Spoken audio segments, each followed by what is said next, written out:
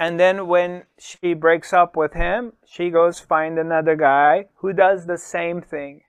Why do you think that happens? Why do you think that keeps repeating itself? And then they come to you and they cry and they want to see a psychiatrist or they want to see a healer or whatever. But the same thing happens over. Do you know why? Have you ever investigated that? Where the roots of it is?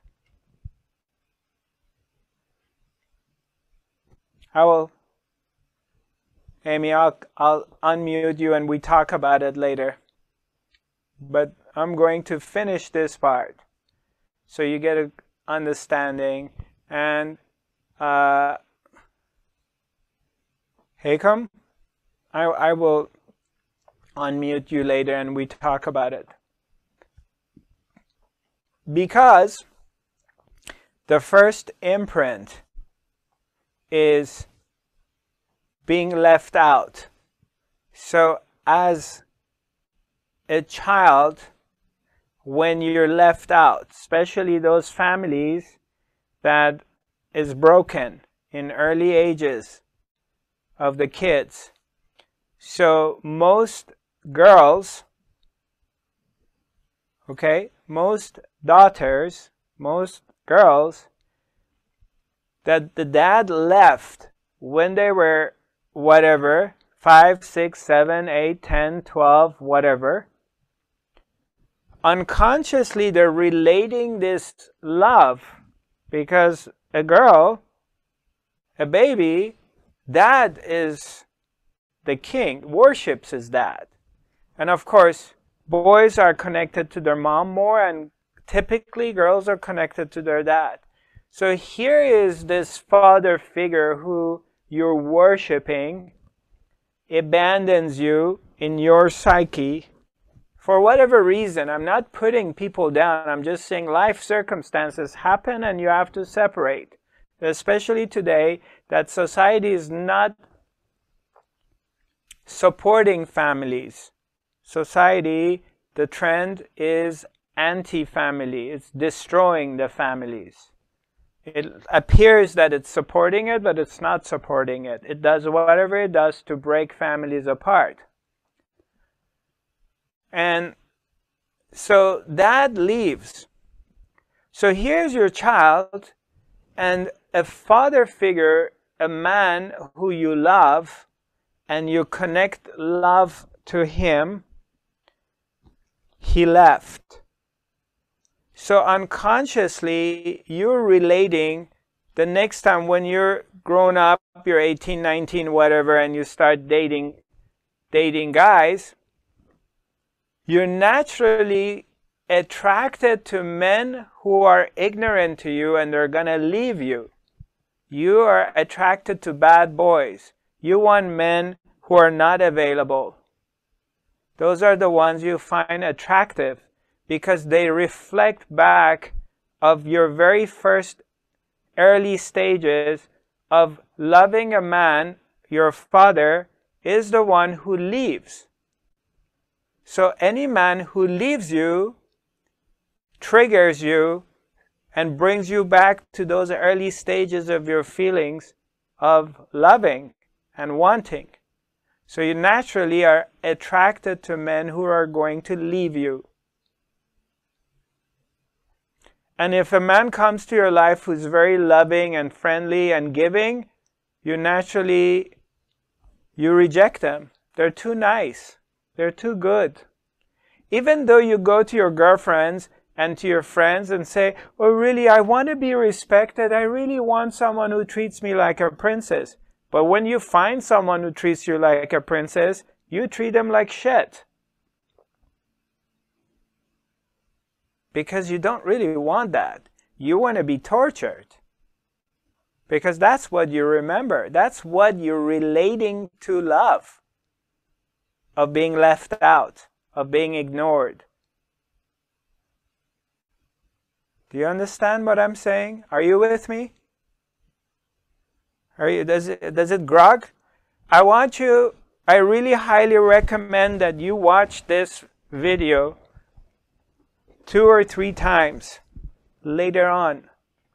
Go through it, because there's really very precious gems that I'm sharing with you right now, that it's really going to help you and bring light to your life of understanding yourself, your own psyche, and understanding why your kids or people around you behave the way they behave.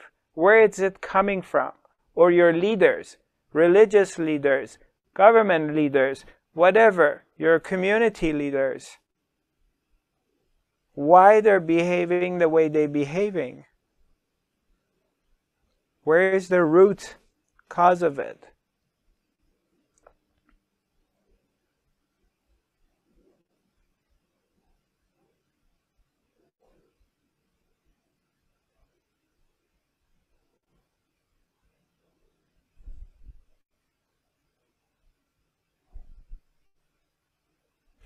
Until you really understand this and dive into it and willing to really look at it. This will haunt you all of your life.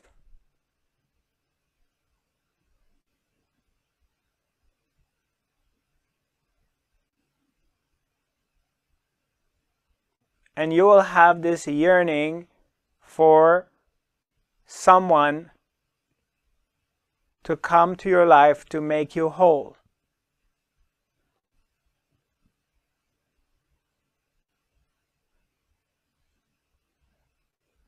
You can become whole and complete till you face this and walk into this part of yourself and look at it.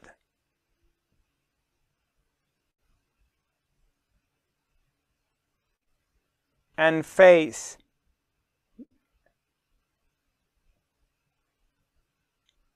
loneliness and turn loneliness voluntarily into aloneness.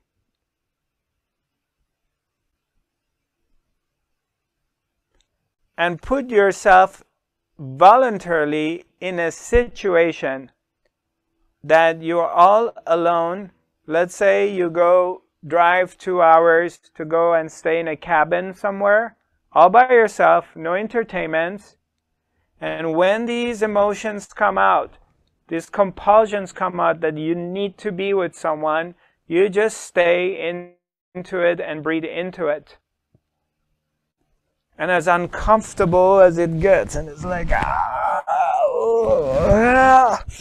wants to tear you apart, you just stay and go back to the witness and stay as the witness and allow the demon, allow this to come and stay, not run away, not run to chocolate, not run to alcohol, not run to a joint, not run to sex, to the boyfriend, girlfriend. Stay with it. Hang in there.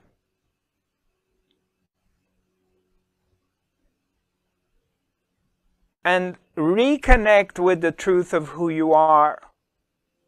Find, go deeper, go beyond that.